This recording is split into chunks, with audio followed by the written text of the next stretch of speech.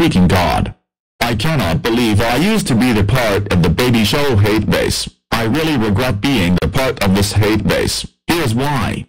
1. They treat baby shows like they're worse than Adolf Hitler, COVID-19, and anything worse. 2. They take baby shows way to the freaking extreme. 3. This counts as bashing opinions. I admit it. I used to treat baby shows like they're worse than Hitler. 4. Many users do Rants-style rants out of these shows. I admit it, and I deleted my rant on Baby Bus back in December 19, 2021, and I took Baby Bus way to the extreme. But I admit it, I'm now neutral to Baby Bus nowadays. 5. They also put fictional characters in the like and hate spot, in which they don't have opinions because they're not real. Not only that, but they also wish to kill fictional characters and say thank God this got cancelled, which is not only heartless, but it ruined so many people's childhoods. I admit it, Rants-style rants are rolled nowadays because they gave out excuses to hate baby shows.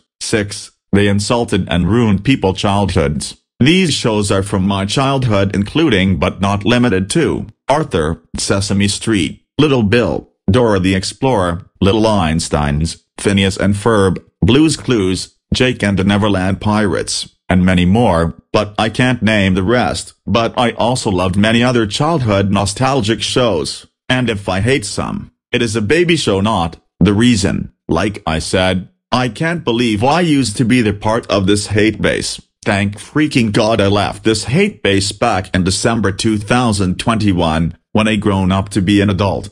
I don't know who likes this Hatebase, but do you know who hates this Hatebase? A beyond user in the community, including Jay Kaiser, Sean Sullivan, and Fox and Nick really rule. They hate this Hatebase so much, and I totally agree with them. So screw baby show Hatebase, and screw YouTube removing the dislike counter. Fox and Nick really rule is 800 trillion billion times better than this stupid baby show Hatebase. End of rant.